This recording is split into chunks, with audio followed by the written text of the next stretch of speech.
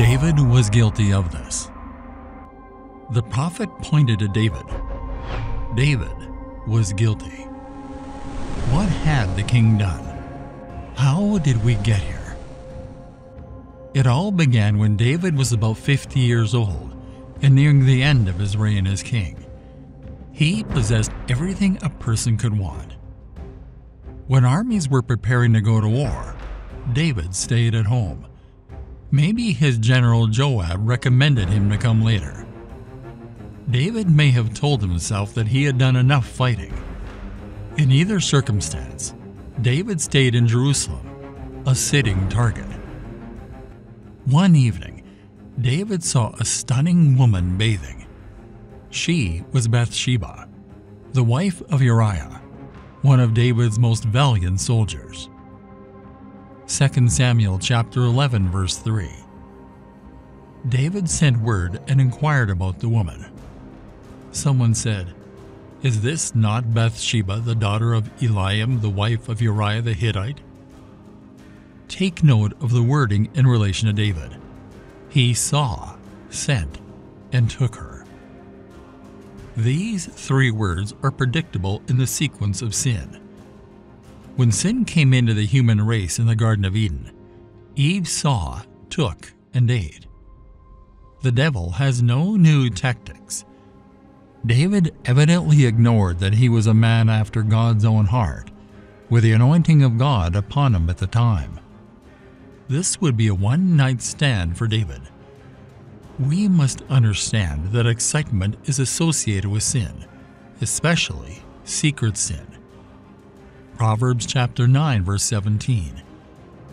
Stolen waters, pleasures are sweet, because they are forbidden, and bread eaten in secret is pleasant. Bathsheba sent David a note with 4 life-changing words not long after the event.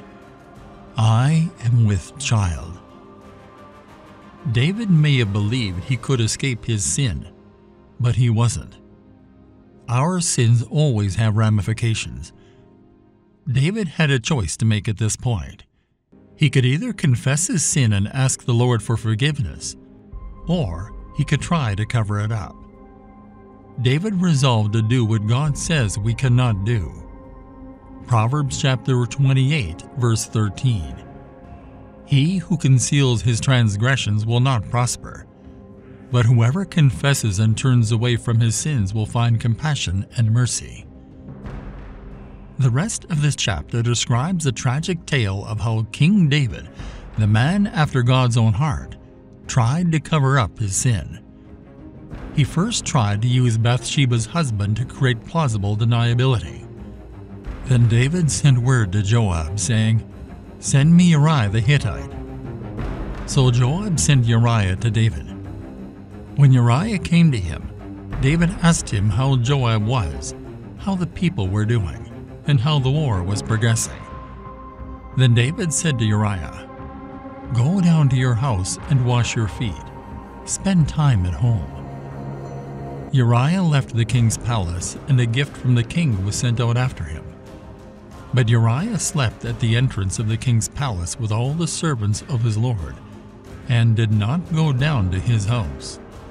When they told David Uriah did not go down to his house, David said to Uriah, "Have you not just come from a long journey?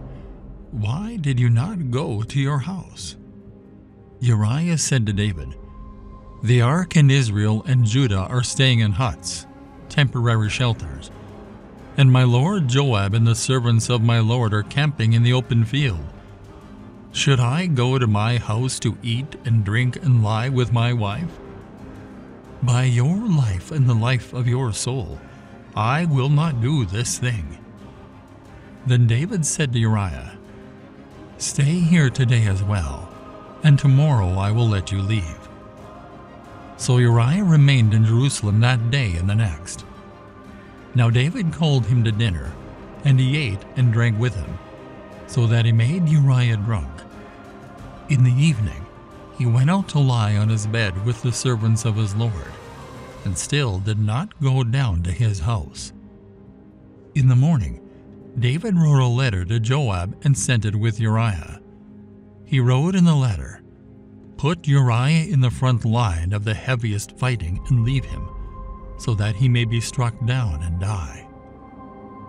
So it happened that as Joab was besieging the city, he assigned Uriah to the place where he knew the enemy's valiant men were positioned.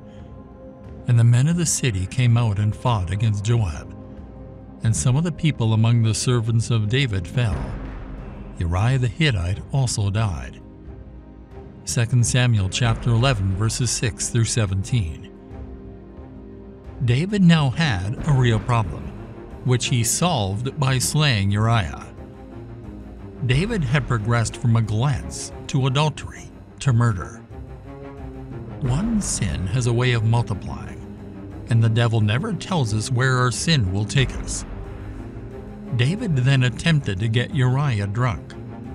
Bathsheba mourned her husband's death until David summoned her to become his wife. David mistakenly believed the cover-up had been successful. However, God was not pleased. David was about to discover the meaning of Numbers chapter 32 verse 23. Your sin will find you out. David played the hypocrite during Bathsheba's pregnancy. The fellowship and communion with God were shattered for the man after God's own heart. People around him were probably wondering what had become of their beloved king. Nathan was sent by God to David. And the Lord sent Nathan the prophet to David. He came and said to him, "There were two men in a city, one rich and the other poor. The rich man had a very large number of flocks and herds, but the poor man had nothing but one little ewe lamb, which he had purchased and nourished. And it grew up together with him and his children. It ate his food, drank from his cup, it lay in his arms, and was like a daughter to him. Now a visitor came to the rich man, and to avoid taking one from his own flock or herd to prepare a meal for the traveler who had come to him, he took the poor man's ewe lamb and prepared it for his guest. Then David's anger burned intensely against the man, and he said to Nathan, "As the Lord lives, the man who has done this deserves to die. He shall make restitution for the ewe lamb 4 times as much as the lamb was worth, because he did this thing and had no compassion." Then Nathan said to David, "You are the man. Thus says the Lord, the God of Israel, I anointed you as king over Israel, and I spared you from the hand of Saul. I also gave you your master's house, and put your master's wives into your care and under your protection. And I gave you the house, royal dynasty, of Israel and of Judah. And if that had been too little, I would have given you much more. Why have you despised the word of the Lord by doing evil in his sight? You have struck down Uriah the Hittite with a sword, and have taken his wife to be your wife. You have killed him with the sword of the Ammonites. Now therefore, the sword shall never depart from your house, because you have despised me and have taken the wife of Uriah the Hittite to be your wife. Thus says the Lord, Behold, I will stir up evil against you from your own household, and I will take your wives before your eyes and give them to your companion, and he will lie with your wives in broad daylight. Indeed, you did it secretly, but I will do this thing before all Israel and in broad daylight." David said to Nathan, "I have sinned against the Lord." And Nathan said to David, "The Lord also has allowed your sin to pass without further punishment. You shall not die. Nevertheless, because by this deed you have given a great opportunity to the enemies of the Lord to blaspheme him, the son that is born to you shall certainly die." Then Nathan went back to his home, and the Lord struck the child that Uriah's widow bore to David, and he was very sick. 2 Samuel chapter 12 verses 1 through 15. Another life-changing four-word message revealed David's sin. You are the man. David faced the first effect of his sin. He lost his son. David therefore appealed to God for the child to be healed. And David fasted and went in and lay all night on the ground. The elders of his household stood by him in the night to lift him up from the ground. But he was unwilling to get up and would not eat food with them. Then it happened on the seventh day that the child died. David's servants were afraid to tell him that the child was dead, for they said, "While the child was still alive, we spoke to him, and he would not listen to our voices. How then can we tell him the child is dead, since he might harm himself or us?" But when David saw that his servants were whispering to one another, he realized that the child was dead. So David said to them, "Is the child dead?" And they said, "He is dead." Then David got up from the ground, washed, anointed himself with olive oil, changed his clothes, and went into the house of the Lord and worshipped. Then he came back to his own house, and when he asked, they set food before him, and he ate. Then his servant said to him, "What is this thing that you have done? While the child was alive, you fasted and wept. But when the child died, you got up and ate food." David said, "While the child was still alive, I fasted and wept. For I thought, who knows? The Lord may be gracious to me and the child may live. But now he is dead. Why should I continue to fast? Can I bring him back again? I will go to him when I die, but he will not return to me." 2 Samuel chapter 12 verses 16 through 23. Many people believe that God's forgiveness cleanses us of the consequences of our sins. They are incorrect. Nathan predicted 4 outcomes for David. The sword would never leave his house. His family would revolt against him.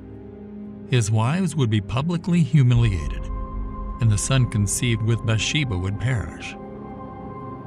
What was the result of this sin? After David committed the sin of adultery with Bathsheba and slayed her husband, the prophet Nathan gave the king a warning that the sword would never leave his house again because of David's actions. In accordance with the prophecy, David was plagued with marital issues from that day forward, including lying, adultery, incest, and even murder. David never did figure out how to effectively deal with the rebellion. It was almost as if the anointing and authority that had been given to him had been taken away.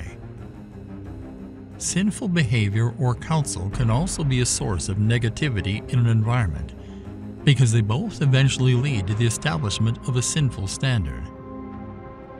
The story of David's children is evidence of how negative attitudes can destroy so much if they are not dealt with and stopped on time. The Lord had forgiven David's heinous sins of adultery and murder, but he had also warned David that the consequences would be disastrous for David's family. David had committed adultery and assassinated a man. David's numerous wives had given him half-brothers and half-sisters as sons and daughters. David's practice of having multiple wives was about to come back to bite him. The son of David, Amnon, developed romantic feelings for his half-sister Tamar, who was also Absalom's full sister. Amnon's cousin Jonadab offered to help him with his conundrum when he heard about it. Jonadab came up with a cunning plan that would allow him to be by himself with Tamar for some of the time. Even worse, he would enlist the help of David, who was completely unaware of what he was planning to do. The ambush had been prepared. At the request of the royal family, the innocent Tamar was taken to the bedroom of her purportedly ill half-brother. Once they were alone together, she made preparations to feed him. On the other hand, he took her and made his intentions crystal clear. Tamar begged him not to bring shame on her by committing such a heinous act, but he ignored her pleadings. If Tamar were to commit this act, not only would she be embarrassed, but Amnon would be considered one of the most outrageous fools in all of Israel. She went so far as to suggest that he ask the king to make her his wife instead. On the other hand, Amnon was not persuaded. Rather, he was adamant about his sin. Amnon, true to his low character, despised Tamar with such zeal that the hatred he felt for her was greater than the love he felt for her after he had violated her. This is because the hatred he felt for her was more significant than his love for her after he violated her. Obviously, his love was nothing more than lust driven by his own ego. This is demonstrated by his response to her after she had asked. Tamar pleaded with him not to abandon her or send her away. Since he was the one who violated her, he should marry her as compensation for taking away her innocence. If she did not do that, she would almost certainly have no other marriage prospects available to her. Amnon just cast her out of the house. Rather than making amends, Amnon compounded his sin as his father had done. Absalom comforted Tamar, as if he did not think it was severe, but actually, he was already plotting revenge against Amnon. Tamar was comforted by Absalom, but in reality, he had already devised a plan to exact revenge on Amnon. Absalom gave the impression that he did not believe the situation to be particularly dire. Tamar remained desolate in her brother Absalom's home, even though she had done nothing to deserve the shame. Now she would be rejected for marriage. Her situation in Absalom's home indicates that she did not marry and did not have any children before her death. The innocent, as well as the guilty, can suffer harm as a result of lust. Even though David was seething with rage, he did not punish Amnon as severely as he should have, most likely because everyone was still processing David's transgression at the time. He was aware of his responsibility, but he was unable to act. This situation is the result intentional sin has on us, as it robs us of moral freedom and the freedom to speak freely and testify. Amnon was not punished in any way by the king, which came as a surprise. At this point, the reader may wonder if David's moral fortitude had been weakened by his knowledge of his past sexual sin. This is a reasonable question to ask. Regardless, his failure to act was a statement in and of itself. Absalom, on the other hand, would do something. He despised Amnon for defaming his sister, so he waited patiently, hoping for a chance at vengeance. Absalom patiently waited for the right moment to exact his revenge. It arrived after a period of essentially 2 years. When it came time to shear the sheep close to Bethel, as per usual, there were big celebrations in the works. The urgent invitation that Absalom extended to his father was not accepted, most likely because David wanted to spare his son the burden of costly expenses. However, they successfully brought all of the king's sons, the most important of whom was Amnon, who, as the eldest son, represented their absent father. At a predetermined signal, Absalom spoke to his servants. 2 Samuel chapter 13, verses 28 through 36. Now Absalom commanded his servants, "Notice carefully when Amnon's heart is joyous with wine, and when I say to you, strike Amnon, then kill him. Do not be afraid. Have I not commanded you myself? And in doing so have I not taken full responsibility for his death? Be courageous and brave." So the servants of Absalom did to Amnon just as Absalom had commanded. Then all the king's sons got up, and every man mounted his mule and fled. Now it happened while they were on the way back home, that the exaggerated report came to David. Absalom has killed all the king's sons, and not one of them is left. Then the king stood and tore his clothes and lay on the ground in mourning, and all his servants were standing by with their clothes torn. But Jonadab the son of Shemaiah, David's brother, responded, "Do not let my lord assume that all the king's sons have been put to death, for only Amnon is dead." This act of revenge has been on Absalom's mind since the day Amnon violated his sister Tamar. So now, do not let my lord the king take the report to heart that all the king's sons are dead, for Amnon alone is dead. Now Absalom fled, and the young man who kept watch looked up, and behold, many people were coming from the road behind him by the side of the mountain. And Jonadab said to the king, "Look, the king's sons are coming. It has turned out just as your servant said." And when he finished speaking, the king's sons came, and they raised their voices and wept. And the king and all his servants also wept very bitterly.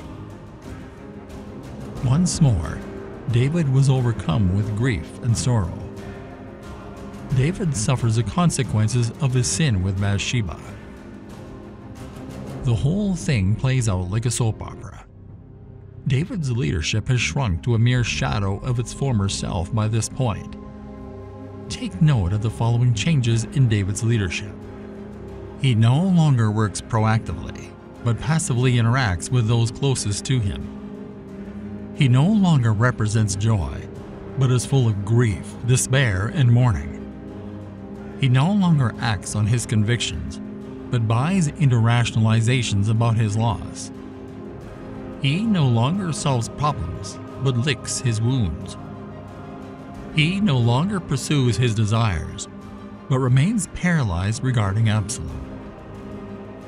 The story of David and Bathsheba serves as a sober reminder that even a man after God's own heart can fall into the depths of sin.